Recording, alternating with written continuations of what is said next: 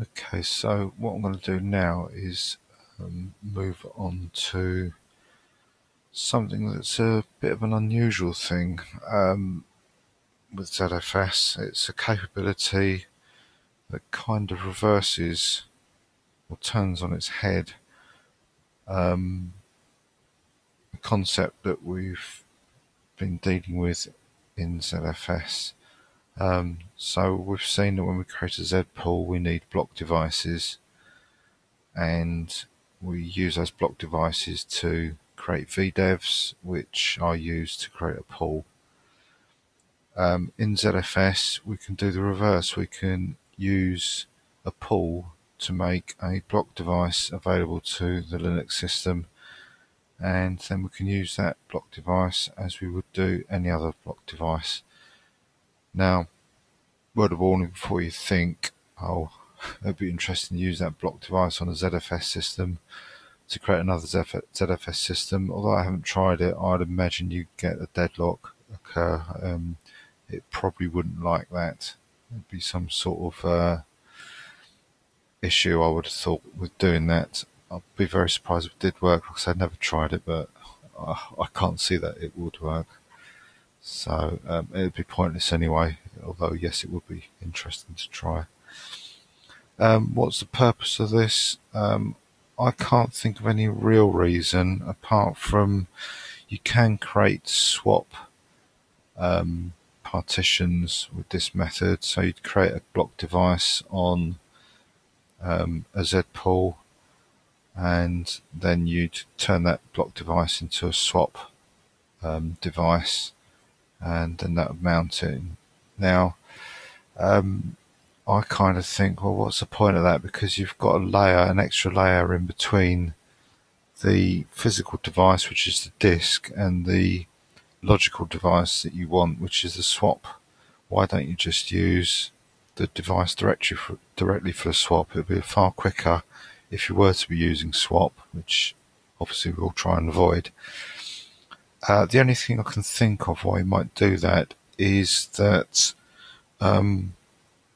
if you had a system that was completely orientated around ZFS, i.e. it booted from a ZFS formatted dataset, there was no spare drive or partition to create a swap file, that's probably the time when you would want to use it, and obviously to have the swap as a standby if you did run out of memory. You may also want to create the block devices for experimental reasons, but then again, if you have got other drives or partitions available with, say, X3 or 4, you can just create files on them and treat them as devices anyway, especially using the loopback system available within Linux. So I'm kind of not really sure what use this is. I'm sure there are some beneficial uses. I mean, it could be even there's applications that have to talk with file systems that are based on X3 or X4, so you could do it for that, but it could be good for that. But I'll demonstrate this anyway, because there may be some benefit, maybe some real useful reason for having this. So kind of told you more or less what it does. We are creating block devices on ZFS. They're actually called ZVOLs, so ZFS volumes, and as I say, it's basically it's a block device that's exposed to the Linux system, but it's a volume or a data set on ZFS that is made to appear as if it is a block device. To create a ZVOL, we need to use the -v flag. So if I do ZFS create, there's this capital V parameter here, and you have to specify the size of the volume you want to create, and the name of the volume that you want to give it, because obviously it's a data set, we need to name the data set. So what I'm going to do is I'm going to create a ZVOL. So ZFS create, as you can see, you can as usual, set other parameters before you set this -v, and as before with the O parameter, it can be repeated to set other values, other properties. But I'm going to create a ZVOL, so I use the -v option, and then I specify a size, so I'm going to create a 500 gigabyte volume, and then I've got to tell it what pool it's on, and I've got to give it a name, so I'm just going to call it ZVOL1. And as usual, when you create a data set, it's virtually instantaneous when you create it. Do a ZFS list, and we can see that we've got a data set here that's just over 500 gigabytes inside, so this could be the binary decimal format of 500 gigabyte. That's why it's not the same as what I typed in. And we can also see that it's virtually empty. You'll also notice there's no mount point because it is a data set that's not going to be used as a file system that ZFS is going to be managing. All that ZFS is doing is managing it as a data set.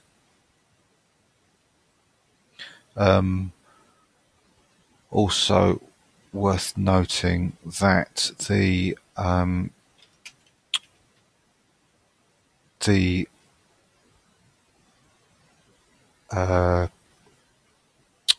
data, the data that's been specified, the size of the volume that's been specified, although this still reports, this ZFS list still reports 1.32 terabytes available.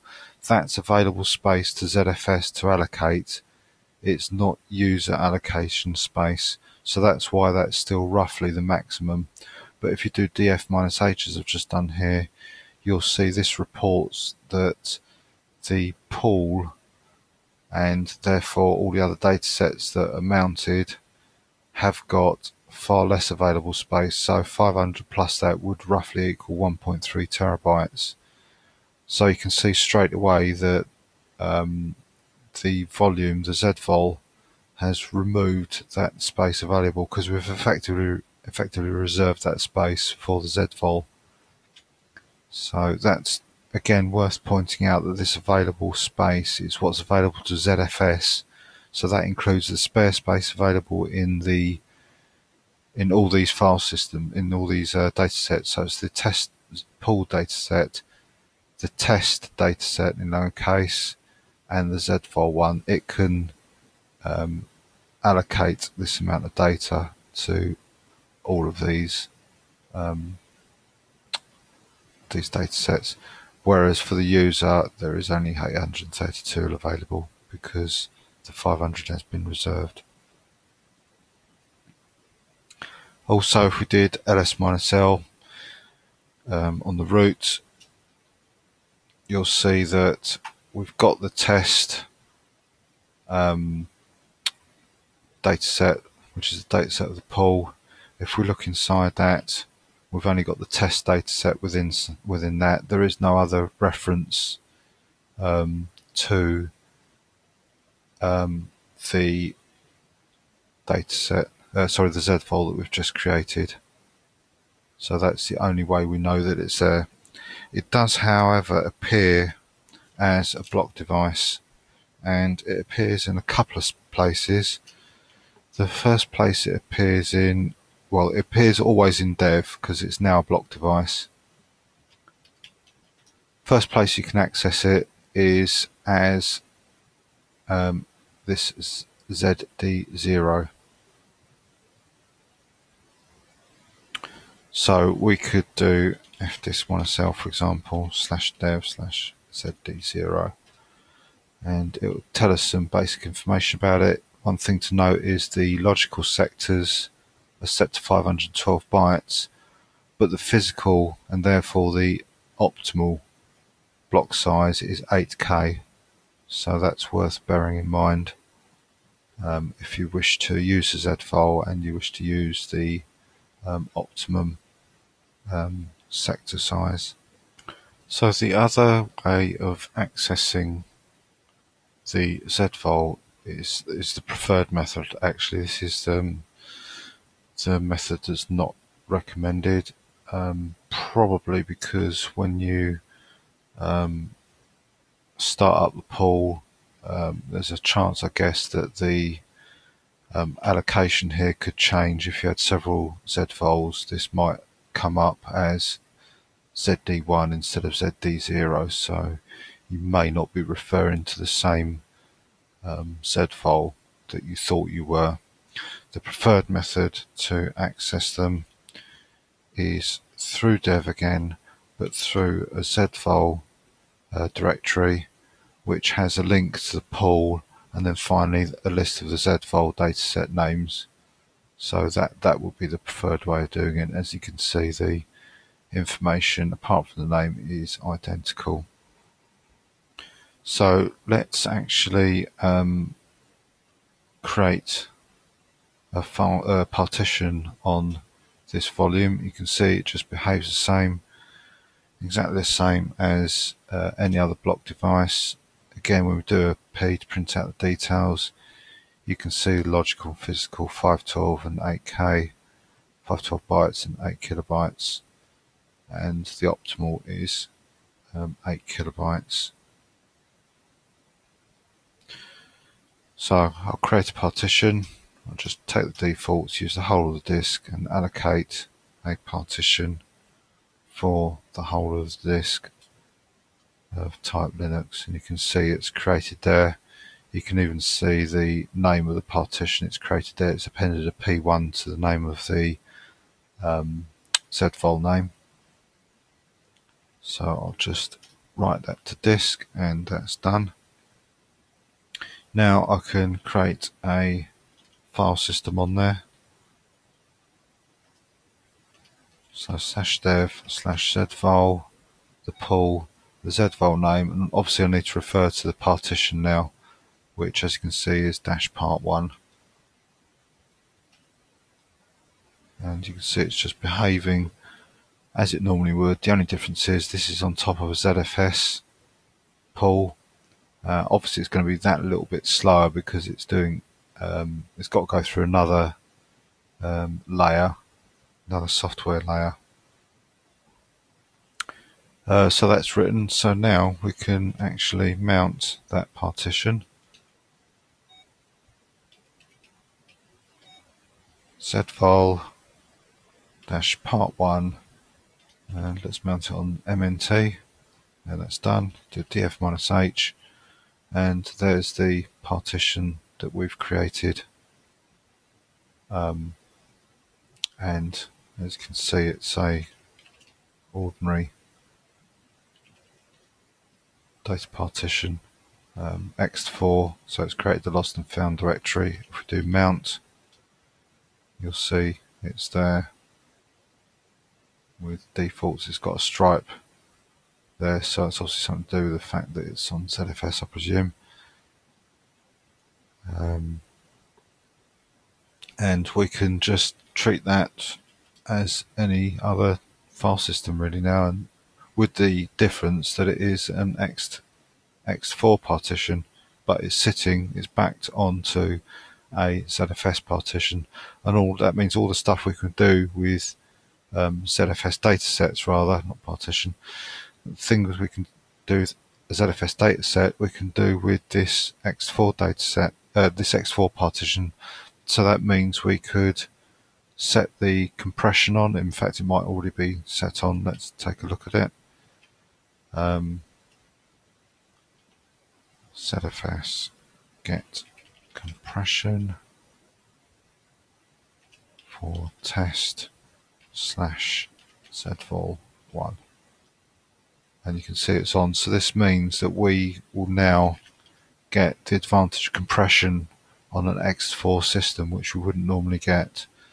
So we could do copy our user directory and copy it in here. Although it's only 500 gigabytes, sorry, it's gigabytes, isn't it, not megabytes, we should get the compression working. So I'm going to let that run just for a little while, and then we can now examine the stats for it. So I'll stop it now, So df-h, you can see we've copied 400 megs, but if I create a directory on my root and copy everything in here to that root temp, you'll see that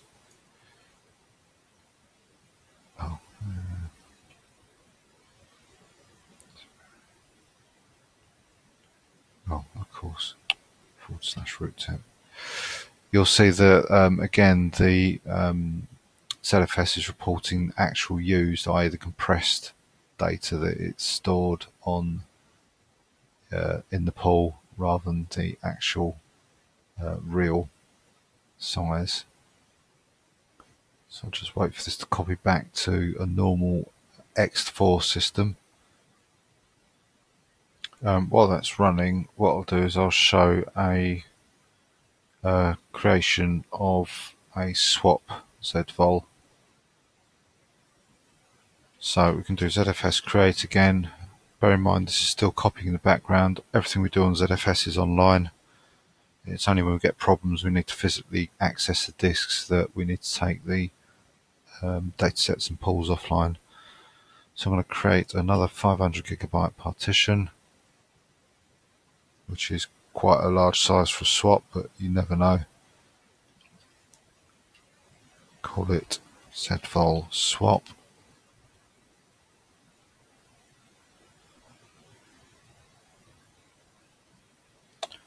And then I can just use make swap directly onto it. So /dev/ZVOL test. There's my ZVOLs that exist at the moment. I want to use the swap one that I've just created, and there it's set up a 500 gigabyte swap, and I can now actually use that.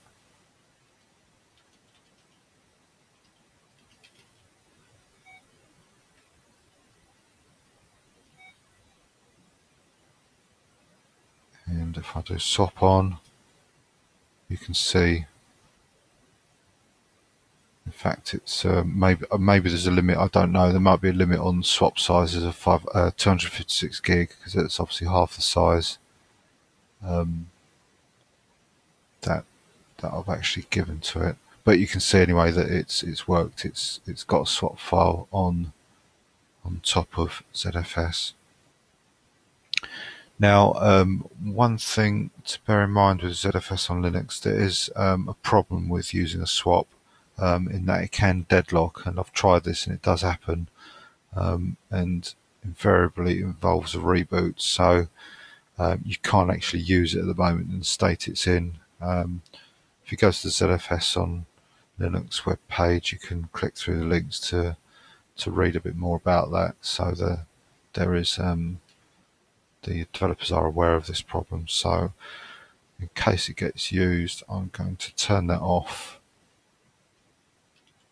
and deactivate it.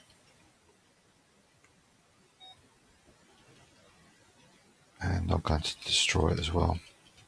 And to destroy a ZVOL is no different to how you'd normally destroy it. You just specify the pool and the ZVOL name. And there, that's gone. That's returned the space back to the pool. Right, so this is still copying. It seems to be taking quite a while for some reason.